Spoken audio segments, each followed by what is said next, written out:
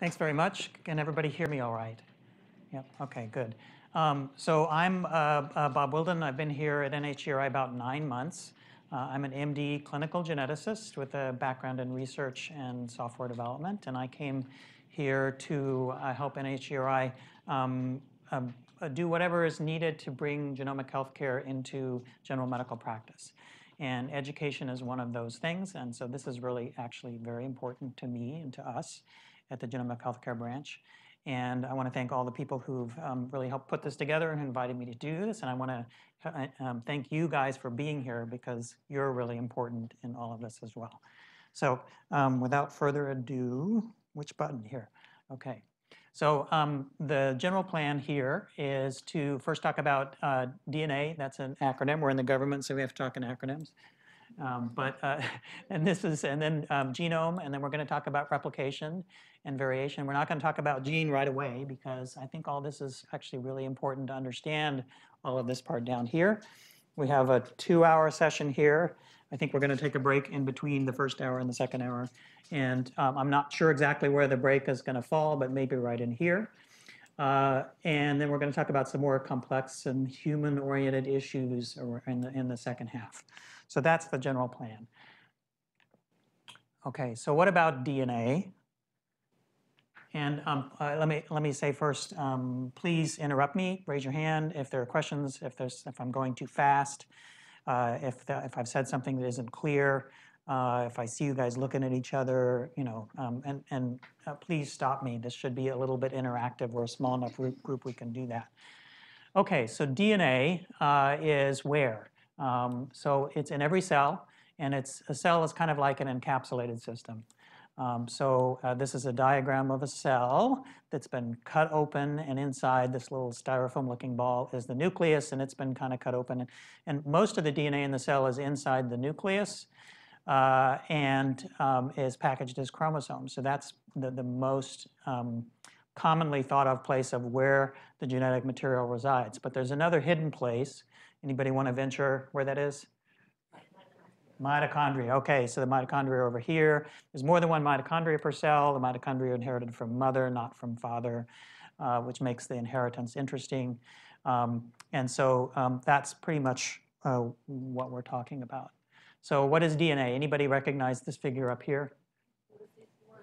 Okay, so that's the X-ray crystallography picture of DNA.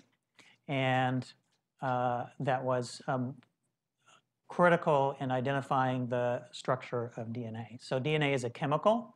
It's deoxyribonucleic acid, and we're going to go into more detail on that. It has a structure, which is this double helix, and it contains information. And this is my little panel to show that, you know, a string of any kind of letters doesn't necessarily have information. It's the order of those letters that creates information. And so the sequence is the order of bases in the DNA strand, and the genetic code is the way the information is interpreted for protein sequence. But there's lots more information in the genome. We're just not sure how to interpret it, okay? Because it's not based on this genetic code. All right.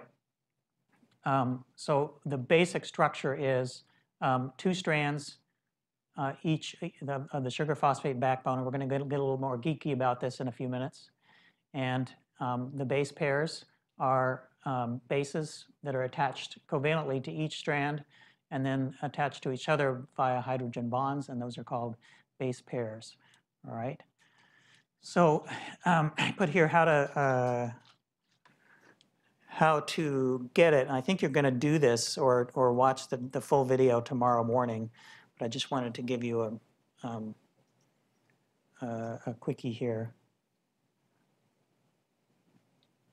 Hi, I'm Dr. Eric Green. I'm the director of the National Human Genome Research Institute at the National Institutes of Health. And I'm here with my wonderful sidekick. I'm Dr. Carla Easter, also at the National Human Genome Research Institute at the National Institutes of Health, and I'm the education specialist. And today we're here to isolate strawberry DNA using household things, I guess. Basically, we are going to show you how to get DNA out of a strawberry. Great. And why do we pick strawberries? Well, so for me, there are many reasons. The first of all, they smell really nice. They're very pretty. The other thing is they're nice and edible, and their seeds are on the outside of the strawberry. And I have found that it's very easy to get DNA out of a strawberry. Yeah. Although, of course, like all living things, they have DNA. We could pick a variety of different other things to purify DNA from. We just pick strawberries because it's easy. Exactly. And they're easy to get. There we go. So, okay. You ready to start? Yep. Okay. So you're going to do more of that tomorrow. So let me go back to this. Any questions about where DNA is? Even in strawberries. Okay. And how fragile is DNA? Anybody have any ideas how fragile it is? No? Can you pick it up off the microphone in front of you? It's been there for a while. Yeah, so DNA is not fragile. It's actually very durable stuff. You can split, the easiest way to disrupt it is split down the middle, split the base pairs down the middle and make 2 strands. You just do that by heating it up. But if you let it cool down slowly, it'll go back together. Okay, so that really doesn't destroy it. You can tear it, shear it like that, and cut across this way, and you can break it into smaller pieces, but you're not destroying the DNA, and you're only destroying the information, in the case of sort of ripping a page in half of a book, you can still read most of it, right? And it can stay around actually for thousands of years. So it's actually really durable stuff. And that's something I think most people don't realize. I'm going to talk about some confusing points about the DNA structure, things that I think people in general get confused about, and particularly students who are learning it for the first time. One is this sort of double helix. So the double helix is the structure, and that's what was generated by this X-ray crystallograph. And it has these 2 strands that are a helix around a helix. So they're just kind of curving around each other. So I think of the double helix as the structure. And then the strands have opposite direction, which we'll go into more in the next slide. The double strands, this is double-stranded DNA versus single-stranded. If you split it down the middle by heating it like I talked about, then you get 2 single-stranded molecules. And there's confusion between the double strands and having 2 gene copies versus 1 gene copy. So this single molecule of double-stranded DNA will be 1 copy of a gene. And in diploid organisms like we are, in eukaryotes, you have 2 copies of almost every gene. Okay? So you actually have 2 of these, and that's the 2 gene copies that we talk about when we talk about the copy we inherit from mom and the copy we inherit from dad. Okay? So those are concepts. The double-stranded is the structure of the molecule itself. And then the 2 copies is because we have 2 copies of these. Okay? All right. Great. So now we're going to get a little bit geeky and get into chemistry. Okay? So double-stranded DNA base pairing. It's deoxyribonucleic acid. So if you cover up the deoxy and say, well, let's try to break this down. So it's ribo, which is about ribose, right? It's this sugar molecule here in the sugar phosphate backbone. That's the blue things that form the backbone of the helix. Nucleic means it's found in the nucleus, right?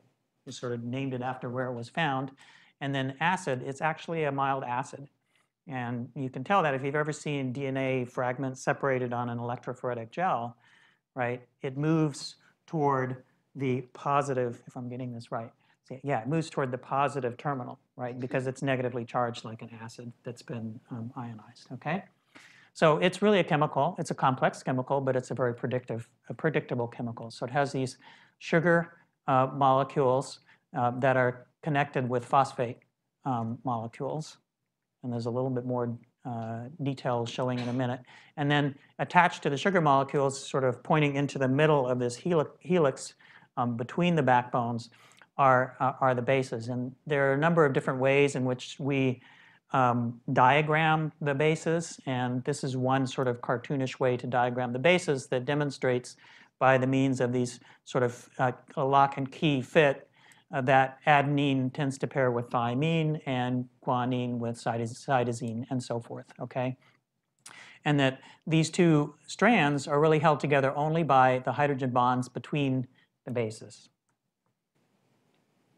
Okay. The other thing before I move on to that is to note that these two strands are actually moving in opposite directions. They're not moving, I should say. They have an orientation. So these sugar molecules, if you look at this point, is pointing in this direction, and the sugar molecule is pointing in this direction. So they're actually really identical chemicals. So if you take this side and turn it over the other way, it'll be pointing the other way, just like that. Okay? That's different than, say, having one of those hooks that you hook your garden gate with that has a hole and a hook. Those hook together, they're complementary, but they're really not identical kinds of things. And that's one of the really cool things about DNA, is they're complementary, but at the same time identical if you ignore the base pairing for the time being. So the other cool thing about DNA is it has these bases that base pair with each other. And the base pairing is by hydrogen bonds.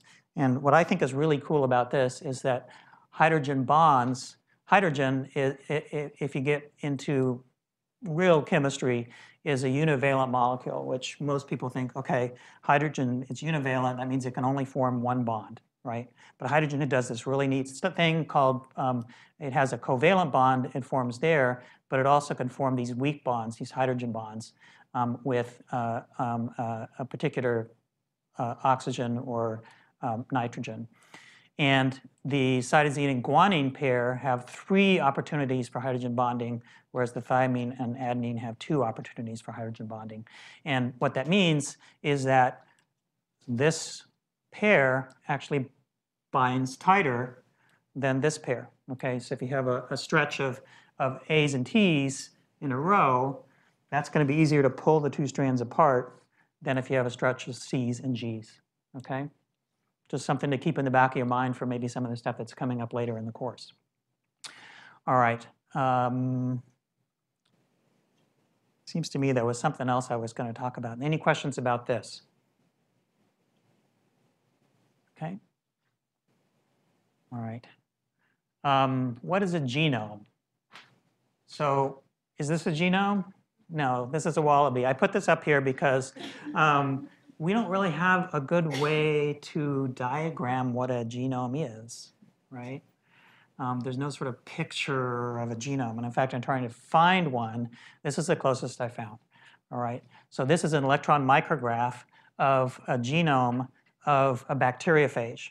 Anybody knows what a bacteriophage is? So it's a virus, tiny, tiny, tiny, tiny virus that infects bacteria. That's how tiny it is. And it has 1 DNA strand, and it has just enough information to tell the bacteria, make more of me. Okay? So that's a very, very simple type of genome.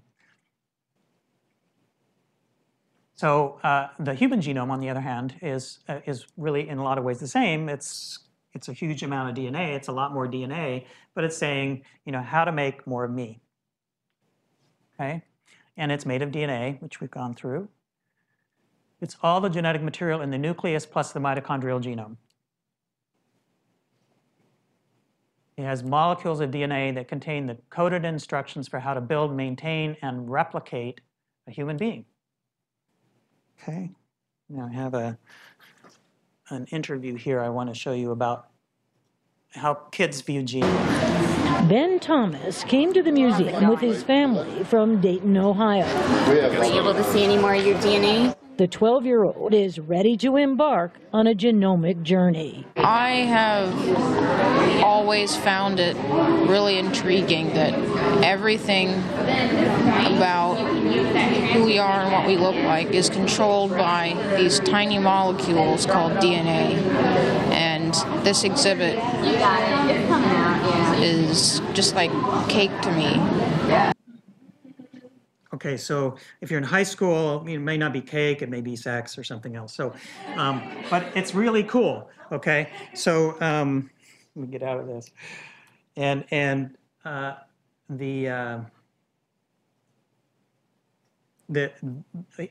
that video was taken at the Unlocking Life's Code genome exhibit, and I don't know whether you've already been told about that. It was an exhibit at the Smithsonian, and now it's traveling around the country, and it was developed by our folks here, and along with the Smithsonian, and it's in St. Louis now, and then next it's going to Portland, Oregon. So if you're in those areas, please keep an eye out for it. But I thought that was a really neat way of a kid really getting what a genome is. Okay. Human genomes are not identical in anyone but twins. Okay. They're very close to each other, but they're not identical. DNA, the genome always contains both benign variation that doesn't cause any problem from a medical or life standpoint, and variation that can cause or contribute to diseases, okay? So all of us carry genetic changes that in the right circumstance might cause disease. It may mean that we have to have 2 copies of that particular variant in order to cause disease, and we only have 1 copy, so we're a carrier. We can talk about that more later. But we all carry those kinds of things, okay? So nobody is completely clean, so to speak. And the human genome is really big. It's 3.3 billion base pairs, which is a lot of zeros. And it's actually twice that because we have 2 copies, right? We have a copy we inherited from mom and a copy we inherited from dad. Okay, lots and lots of sequence. All right, the human genome and eukaryotic genomes, well, all genomes, in fact, are organized into what are called chromosomes. So a chromosome is basically 1 strand of DNA. It can be really, really, really long, or it can be short, okay? And a bacterial chromosome is a circle, okay? Viral chromosomes tend to be single, short linear molecules. And human chromosomes, like other eukaryotic chromosomes, are these really long pieces of DNA that are packed together. So we're trying to pack a lot of information into a small package. We start from the sort of the DNA strand, and we add histones, and then those stick together to form nucleosomes, and then we wind those nucleosomes up, and we wind the wound up nucleosomes into tighter and tighter packages until we get something, at least during cell division in prophase, that looks like a chromosome that we can see under the microscope, okay? And just to take this opportunity to show the parts of the chromosome, so this is a replicated chromosome. It has 2 sister chromatids, and the ends are telomere. For you linguists, sort of telo, like telephone, far away, and centromere, central, and then the P arm and the Q arm, which is the short arm and the long arm. And the only way I can remember the difference, it's hard to remember, is to think of P as petite, okay, which is French for short, all right? That's how I remember it. And then the chromosomes themselves are packed into the nucleus there.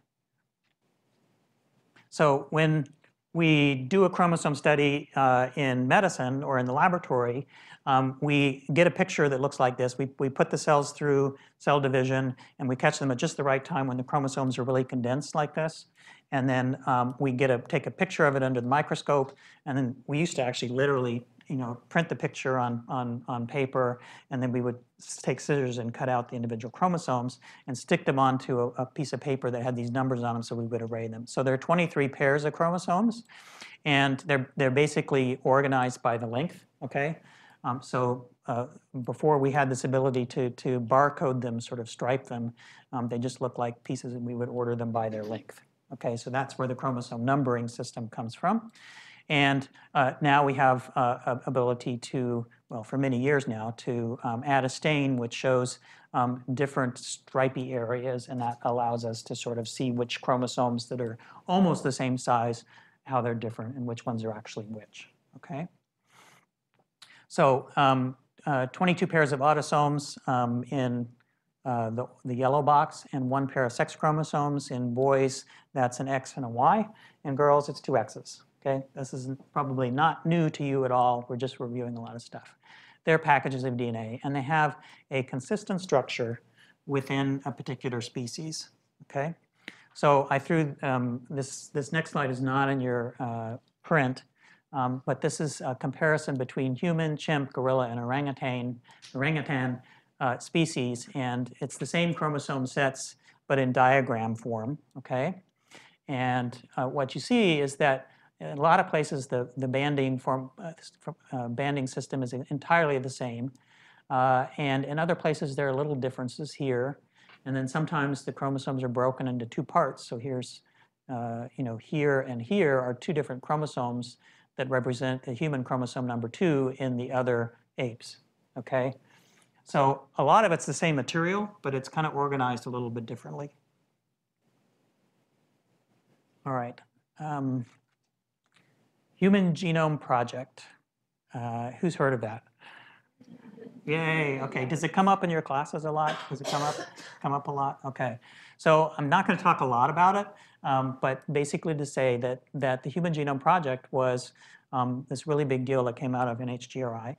And the concept was that we're going to sequence the entire genome. We're going to get the DNA information from the entire genome, starting with the genes, really. And we're going to, that's going to push us forward in terms of knowledge and ability. And I will tell you that as a scientist who was trying to get grant support for simple, direct, basic disease research at the time, I was not very happy about this because it cost a lot of money to do this. And it was brand new technology and it was risky. And what they were doing was saying, we believe that after we get all this information, it's actually going to be useful. But they hadn't proven that, right? And if I were applying for a grant at the time and said, oh, I'm going to do this big thing, and afterwards I'm going to have all this information and it's probably going to be useful, it would have gotten rejected. But these guys were actually really smart, and I'm really glad they did it, even though I was not very happy at the time. So because it really has panned out to be a really tremendous boost to not only genome research, but also research for all kinds of biology and human diseases. So it's become really this amazing tool rather than a result in itself. It's become a terrific tool. So here's the kind of the timeline. And then this human reference sequence was complete. And we really were excited about that. And over time, we realized that, yes, that was really great. But yes, there are actually holes. And yes, this piece doesn't actually connect with this piece. So this project actually is sort of continuing in some ways in that it is refining the information and the quality of the information that was gathered at that time. OK. All right, this is sort of my timeline description of what was actually done. So the first thing was done was not to sequence, because we didn't have the technology to sequence the whole genome. The first thing was done was to map the genome. And the reason I raise this is because people confuse these two things, and I think that's helpful to distinguish sequencing the genome from mapping the genome. And mapping the genome was an early part of the project where through sort of traditional genetic techniques applied in very high throughput technology systems, we were able to put sort of markers all along the genome, okay, sort of mile markers.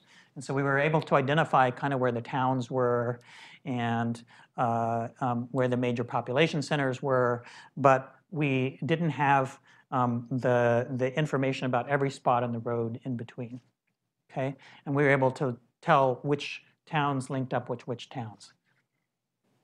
And then we began to get more detail by sequencing and began to get this idea that, yes, there were houses there, there were trees, there were other things in between by sequencing that we were able to get to. And then we were able to get down to the point of seeing even sort of the shingles on the house. Okay, so let's call the shingles on the house the base pairs, and the house would be a gene. So that's kind of a metaphor for how the Genome Project progressed.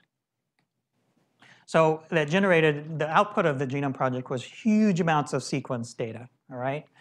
Sequence data we store in text files, basically, where we put down the base sequence, ACGT, all right? This is a very simple file format called FASTA, F-A-S-T-A, And this is the sequence of one gene called FOXP3, which is one I used to work on years ago. And what this slide doesn't show you is that there are about six more screens full below this one just to describe this one actually quite small gene. All right. So when you're talking about 20,000+ genes, and many of them, most of them are going to be bigger than this. And when you're talking about the gene part of the genome being just 1% of the genome, you're talking about a lot of sequence, okay? So we're talking about information technology being absolutely critical for this process. All right. DNA replication.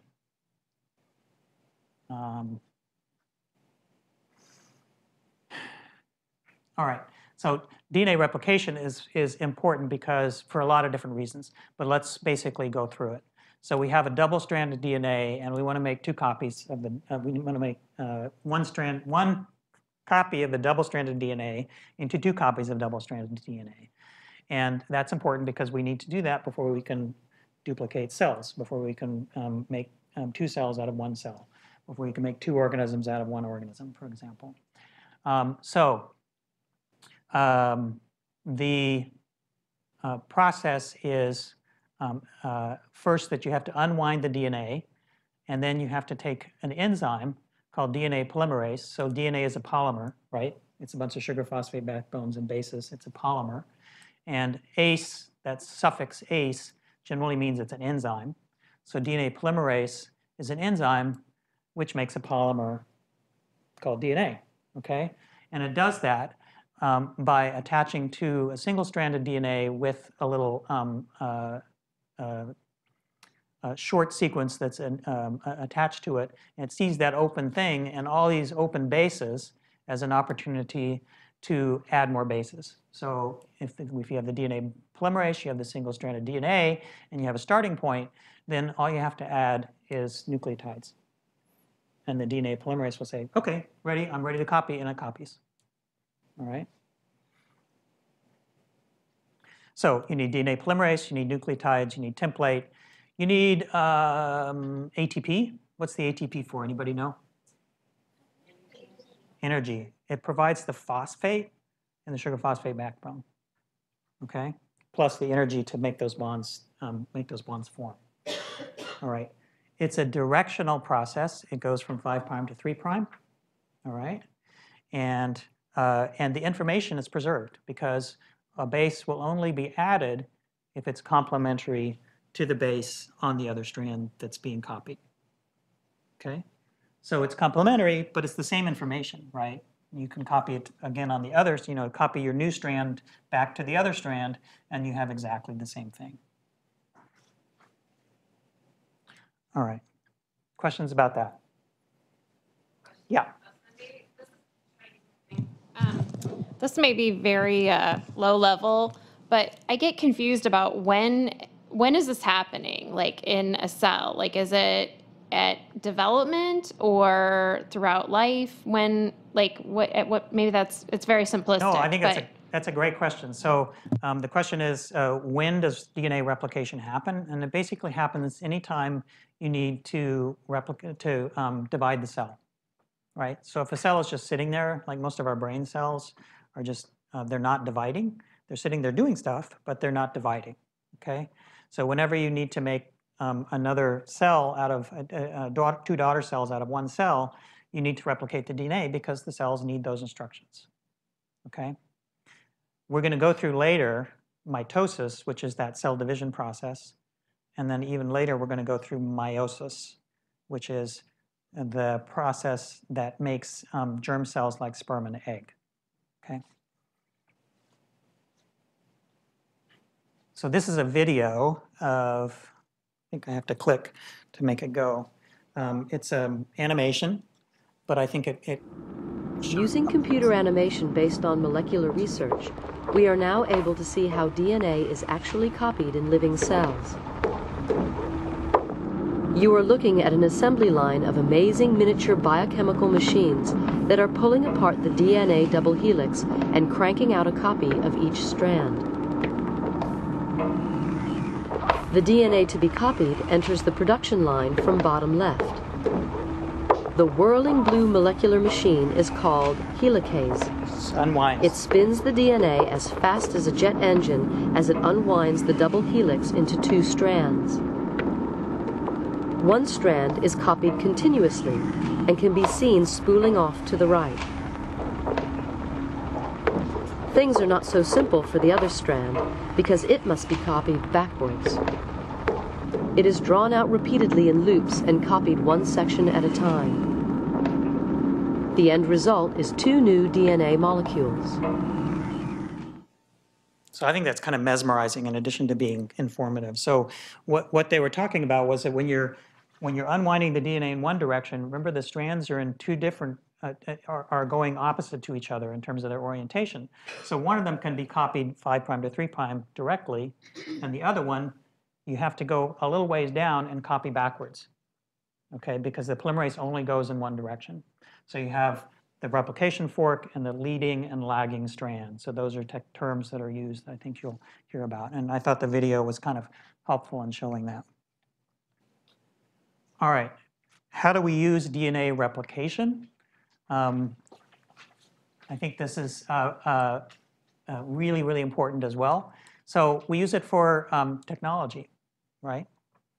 I mean, it's been completely co-opted, not just to divide cells, but to do all kinds of stuff in the lab, in the test tube. All right, one of them is most DNA sequencing technologies are based on DNA replication.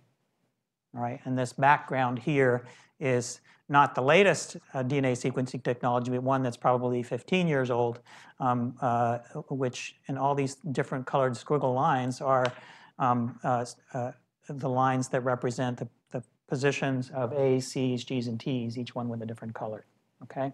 And basically, you're sequencing down the way and stopping every time you reach an A, every time you reach an A, every time you reach an A, and that's what these peaks represent, okay?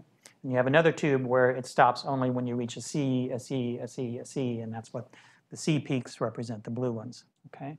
So there are lots of different ways that you can use the sequencing technology. Who's heard of PCR, polymerase chain reaction? Wow, that's impressive, okay. PCR is a technique which was developed in the mid-1980s, basically to take an input DNA, and if you know the sequence, you can design starting points for it, and then you exponentially replicate the DNA in a test tube. And it's a really cool process, and it was another one of those sort of real kickstarters in terms of the technology that allowed us to do a lot of the stuff, including the sequencing that was done in the Human Genome Project. Mutation detection techniques, some techniques that use the polymerase to go down the line until they stop because they're missing a particular base. DNA diagnostics, a lot of them are based on replication. And then things like reconstructing ancient genomes, where you only get little tiny fragments, but the fragments may overlap, and you can use polymerase to pull them together. I'm going to go back here and just say, so this DNA polymerase plus nucleotides plus template, you can do in a test tube. All right, you can do it in a tiny little test tube. It's actually really easy. And one of the cool things is that you use a DNA polymerase from bacteria. Okay. Bacteria make it, you extract it from bacteria, you put it in a test tube with human DNA. Does it matter? No, it doesn't matter. DNA is DNA, it's a chemical, right? The information in the DNA may encode human genes as opposed to bacterial genes, but the polymerase doesn't know that. It's got a job to just replicate it, okay? That's it. I think that's pretty cool. All right. Replication versus mitosis. So this is another area where people can get bogged down because we're talking about making two of one thing in both cases. So replication is the process of making a copy of DNA, and we've just been talking a lot about that. Mitosis is the process of replicating the genome and separating the two copies in cell division. Okay. So here's a diagram of mitosis, and we're starting out with one diploid cell, so one cell with two copies of both genomes, mom's genome and dad's genome. And the DNA is all spread out. It's not condensed, and that's called chromatin. You have 46 chromosomes, 2 sets of 23, or 2N. And then what you get out at the other end is 2 diploid cells with 46 chromosomes each with 2N. Okay, so you're taking 1 cell, you make 2 cells. That's mitosis. All right. The steps are to condense the DNA into chromosomes, replicate the DNA. You have a sister chromatid, now you have 2 sister chromatids on each set of chromosomes.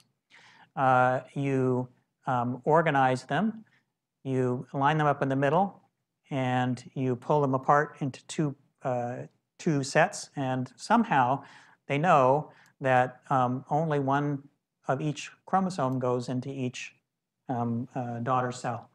And then in telophase, you're separating the cells, and you get your final cells there.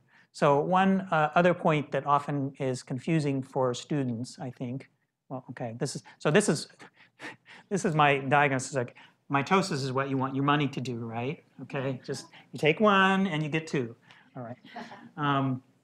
So centrosome and centromere, so these are sort of anatomy of the cell kinds of things. The centromere is that place in the middle of the chromosome that's constricted, okay, and where the 2 sister chromatids stick together until anaphase when they're pulled apart. The centrosome is this little microtubule organizing guy that's out in the cell, and it replicates as well, so you get 2 during mitosis, and it basically forms the organizing point for the microtubules that go out and grab the centromeres from each sister chromatid and pull them to opposite ends. So centrosome and centromere. Okay. DNA replication is not perfect, okay? DNA replication machinery has a proofreading function, and sometimes it's built into the polymerase itself, and sometimes it's an associated protein. And the idea is that it doesn't want to make mistakes, because if you garble everything, then you don't have instructions anymore, you have garbage, right? So you want to be pretty darn good at replicating the DNA because it's important information.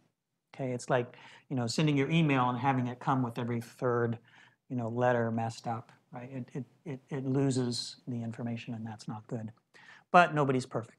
Okay, it's not perfect. The replication isn't perfect, and sometimes that may not be a bad thing. So I want to stop for a second and have you pair up with whoever's near you and talk about why, just for 2 minutes, talk about why it might be important for replication not to be perfect.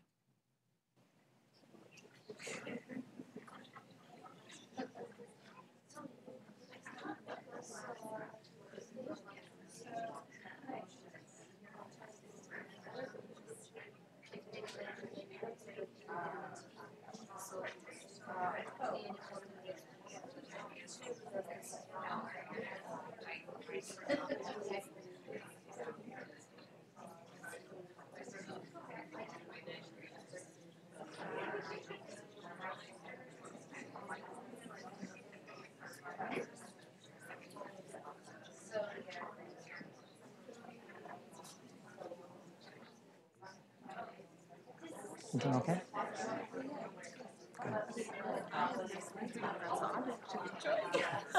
Good. All right.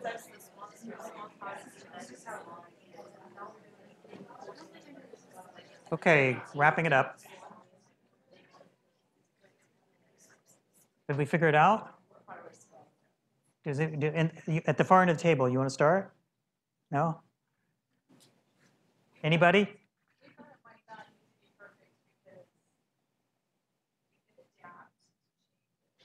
Okay.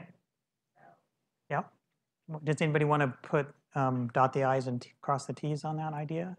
Genetic variation, so that it could lead to evolution if it was a helpful mutation. Okay, great. So if you think about it, if you think about that original DNA molecule back, at the origins of life, what would happen if it were perfectly replicated all the time?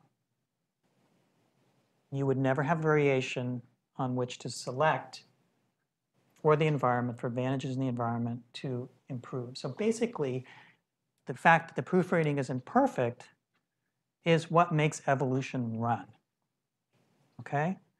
And sometimes this is hard to explain to people, but this is the way I explain it. So, why do people get mutations that cause breast cancer? Well, replication errors are part of life, and they're part of life in part because without them, you don't get this process of evolution, okay? Any questions about that? Okay, great. You guys are really smart. Okay, so there are other things other than proofreading errors that cause DNA to not be completely, have total fidelity in living in life. So there are mutagens like chemicals, and I put this thing up. I found this on the internet. I thought it was kind of interesting. So in California, you always see these. You always see the labels that say contains carcinogens, right? And then you eat off it. So ultraviolet light is something that DNA is very sensitive to, okay? The bases in the DNA structure, getting back to physical chemistry, actually absorb UV light. And that in the laboratory, that's how we measure how much DNA is in solution in our test tube. We put it through a spectrophotometer that shines UV light on it and says, well, this much UV light was absorbed. And we then calculate from that how much DNA is in that tube, all right? If you have a lot of UV light will damage the DNA because that energy is absorbed and eventually it breaks the bonds, okay? Now, there are in organisms specific machinery that goes around and looks for the type of damage that UV light produces and repairs it. It's not perfect either, okay? That's why I have age spots, all right? So we have UV light damage for DNA. Ionizing radiation, that's like X-rays, right? If you get too many X-rays, you can damage your DNA.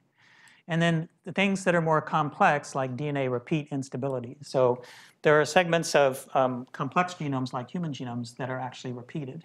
So there are 2,000 bases that are kind of in order, and then they're repeated again next to that, and they're repeated again next to that, and they're repeated again. They can be repeated hundreds of times, okay? But those repeats can become unstable, or they can form loops during the replication process, because if they're repeated during the replication process, those two strands can get intertwined, and you're not sure whether you're the part down here or the part down there, and you can actually delete or duplicate big segments of DNA. There's a category of human disease called triplet repeat diseases, and those are just CGG, CGG, CGG, for example. And those triplet repeats in certain contexts can become expanded. So instead of having 36 repeats or a normal range between 18 and 50 repeats, you have 300 repeats, okay? One example is Fragile X syndrome that you may have heard of, Huntington's disease, okay? So you can have diseases that, a variation that results in repeat instability and expansion or contraction of repeats, and that actually changes the gene expression or the gene sequence and causes disease. All right, so this slide is supposed to tell me that we're going to talk about variation, okay? So there's all these chairs, and they're all orange, so they're all the same, right? No, not quite. They're a little different. They're all chairs, and they're all orange, but they have variation. So variation can be broken down into kind of two grand categories. So this is a variation that Darwin observed, so variation in phenotype, okay? So what things look like on the outside, what are the characteristics that are observable? And then there's genotype variation, or what are the differences at the actual gene level, okay? And we're going to go over that in a little more detail. The variation has its origins in the genotype most of the time. And there are consequences to variation. Sometimes there's no consequence. You can change a base, you can change the encoding amino acid, and you have no consequence whatsoever because it really doesn't make any difference in the environment of that organism. You can make things worse for them. You can make it better, okay? Worse is not good, better is good in terms of evolution. And those differences may be environment dependent, which I may not have spelled right. I don't know. We talked about evolution and then the phenotypic variation, and disease as one category of phenotypic variation, okay? Variation means it is found to vary. That's all it means. It's defined in the genome by reference to a standard which may or may not be normal, okay? So back in the Human Genome Project, the standard, the reference sequence that was generated was actually a composite of several individuals, but it was their sequence. And it, as I said earlier, it probably contained disease gene variants that were not considered normal, okay? There are lots and lots of normal variation, much more normal variation, but there are variations that may not be normal in the reference sequence or the standard sequence. Variation occurs normally without regard to functional consequence. That's what we're talking about. So the variation happens due to replication errors. The errors in general they're not made because they need to be made. They're made because they happen. And then they're selected through evolution. And it's subject to selective pressures. And interestingly, a variation can originate in one member of a population, and then the descendants of that individual, at least some of them will inherit that and pass it on, okay? So that results in frequency differences between different population lineages. Can anybody explain that better? Okay, or give an example. So somebody can try that. Go for it. It's kind of a founder effect. Is that what you're kind of describing? Yeah. So like if you carry a disease and you're on an island in the Caribbean and you pass it to all your children or whatever, you have 10 kids, then that would then spread the disease if it's like a single. Is that what you're kind of getting at? Yeah, an example might be populations that tend to stay together. Certain tribes or populations, the one that we hear about more often in medicine is Ashkenazi Jewish populations, who tend. The Amish are a good Amish is another group one as well. Okay, so if that particular variant, which originated in that population, if that population is not strongly outbred, then it will remain associated with that population, have a higher frequency in that population than it does in another population that didn't have the opportunity to interbreed. Okay. I have a question. Yeah. To pass on any radiation to the next generation, does it have to be the reproductive cell, or any other somatic cells can pass on the radiation too? Only the reproductive cells. So if it's not put into the sperm or the egg, it doesn't get passed on, right? So what you may be getting to is sort of cancer mutations. So if a cancer mutation, we differentiate, actually it's a really good question. So we differentiate cancer mutations between those that are somatic, meaning they're in the body cells that can cause cancer, or those that are germline, meaning they're in all our cells, including the ones that contribute to egg and sperm, that get passed on, okay? And it's the latter that are the form for hereditary cancer predisposition syndromes, okay? So like BRCA1, BRCA2 is an example where you have a gene which predisposes you to breast cancer in all your cells. You get breast cancer, ovarian cancer, at lower frequency other cancers because those are more sensitive to that particular mutation. But in your germ cells, they're going to get passed on at 50-50 chance to your offspring. Does that answer your question? Yeah. Okay. Really good one. Yeah. Trying to formulate the question in my head. I do cancer genetics, and we're doing a lot with gene testing panels, and we're getting a lot of variants. And I'm not sure what the process is to say not to worry about these, or to worry about these, and to test other people in the family, and not to test other people in the family as it comes up with. It's a really good question. And we actually struggle with this a lot, and we're doing a lot of work to try to sort out, exactly what that process should be. And one of the things that we do is to kind of divide those variants that we get back on a genome report, on a panel report, into categories that say, this is how much we know about this particular one.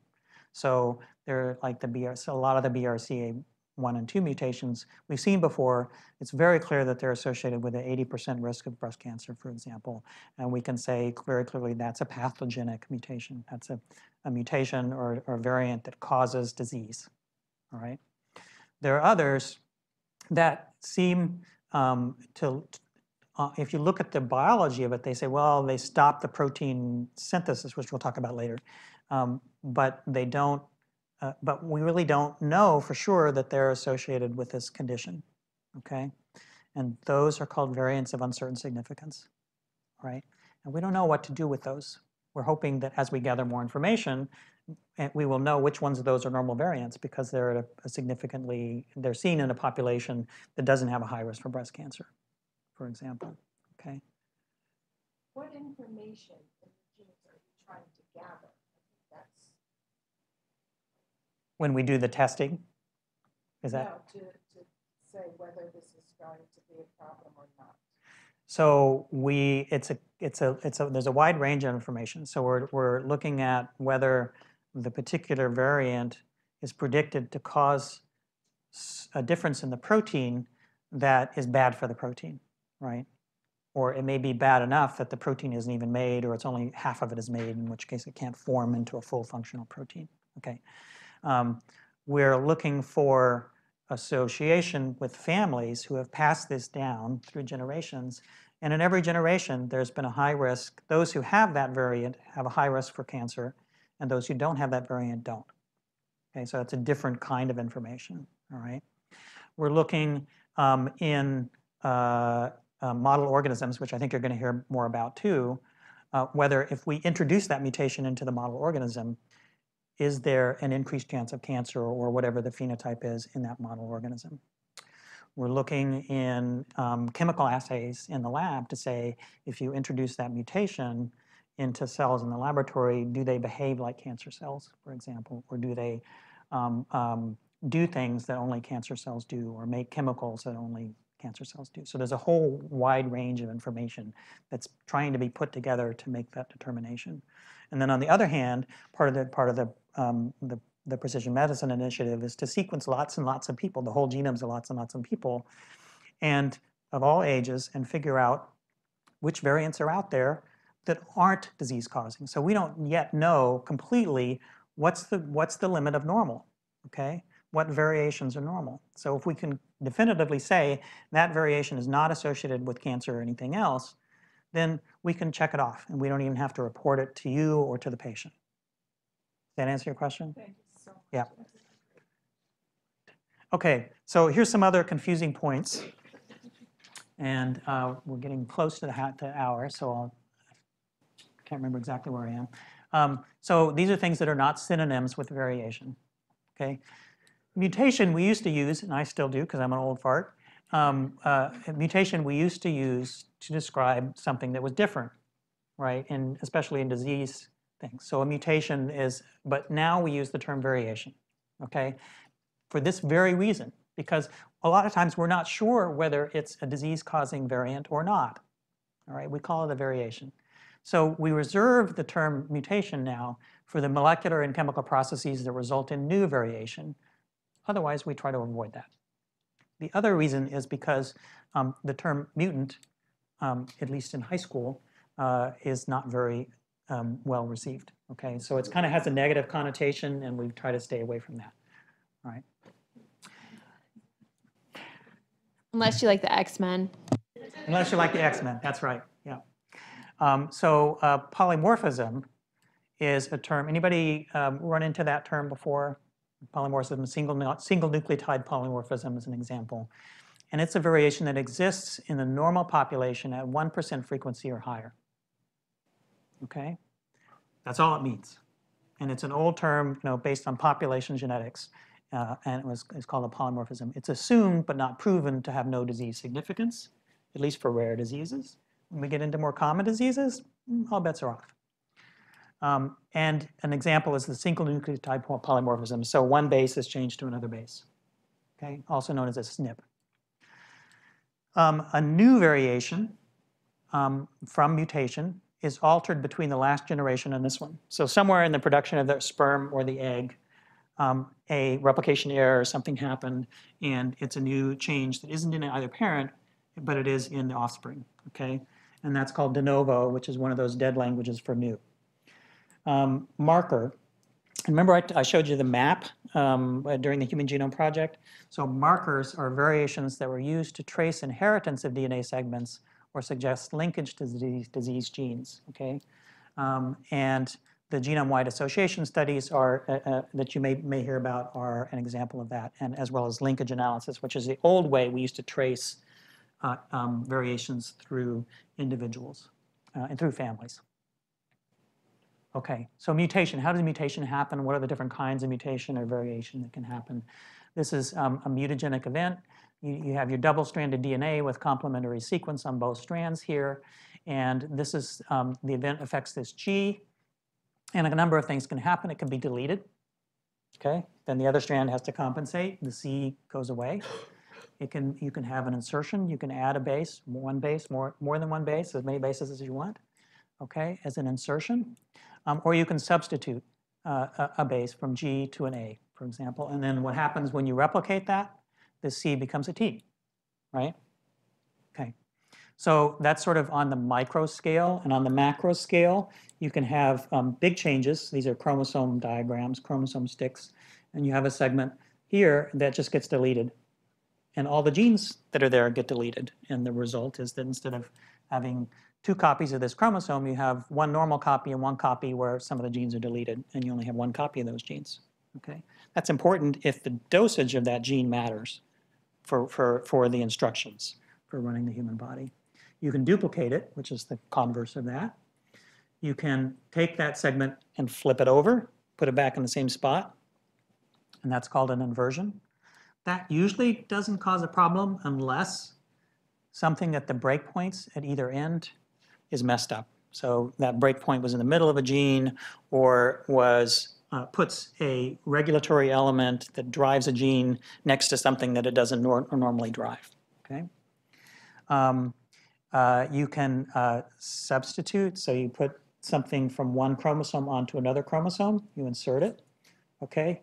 Important thing here is that everything is still in balance. Here, inversion and the substitution, everything is in balance, right? The amount of genetic material and the copy number of genes is all the same, right? So that can happen without a lot of likelihood of there being a problem. Translocation is the same thing. You take something here and put it on one, and then the corresponding reciprocal change, this piece goes down here, and you get that reciprocal, okay? So in the individual holding that, if it's absolutely clean without deletion or duplication at the breakpoints, that may be okay. They may not have any disease, but when they pass that on, this variant is going to match up with its partner here, and the germ cells and the offspring have a chance of inheriting an unbalanced set of chromosomes. Okay. All right. When should we take a break? Okay, 2 more in this section, so we'll finish up this section. All right, so genotype codes for phenotype. So I've been throwing these terms around, and so I'm trying to define them now, a little bit late. So genotype is the genetic code describing an individual. It's that set of variations that we've been talking about that is unique to the individual. And the phenotype is the physical manifestations of genotype in an individual, okay? This is sometimes a really difficult concept. For me, it's like falling off a log. I do this in my sleep, but I'm a geneticist, okay? So maybe you can tell me if there are questions about these differences, genotype and phenotype. No? Okay. In this example down here, we have the phenotype of fruit flies, normal wings, normal wings, normal wings, and wrinkled wings, okay? How do you get wrinkled wings? In this case, it's because of a homozygosity for a recessive variant that's present on both copies, both the parental copies of the chromosomes. Okay? So the genotype in these two in the middle, who are heterozygous, is big W, little w, so there's one of the mutant alleles and one normal allele, either way. That's their genotype. They're heterozygous for the small w, but with their phenotype is exactly the same as the homozygous for the large W. So it's a difficult concept. Think about it some, maybe you've got it down, that's great. I wanted to make another point about variation in environment, which I think we've talked about, but I just pulled this Friday off of PubMed, and this is a krill. It's a tiny little organism that lives in the sea and is basically the bottom of the food chain for sea organisms. And what happens with climate change is that the seawater temperature changes. But this krill has been around for eons and is used to certain temperatures and is optimized for certain temperatures. So when you change the temperature of their environment, that creates a situation where it may not be optimal for that organism. So it may screw up the entire food chain. Okay. I'm throwing out some examples that your students might want to think about in terms of how this all impacts just everything around us. All right, more stuff about variation. It's essential, it's risky, it's relevant, and it's relentless. It happens all the time. And it's kind of like puberty, right? So, okay, so I'm going to stop there to take a break. How many minutes? 5 minutes. 5 minutes?